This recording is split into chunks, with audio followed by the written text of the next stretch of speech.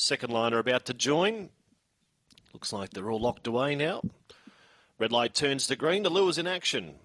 Williams Crane Hire bring us the fifth event. They're ready to jump here.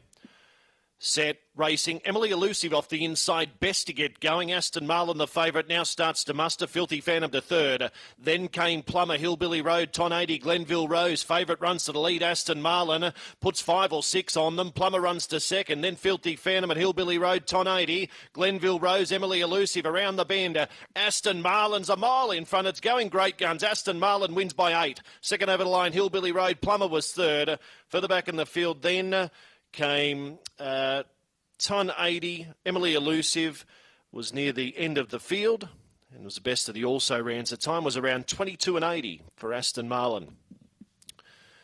To the winner, Aston Marlin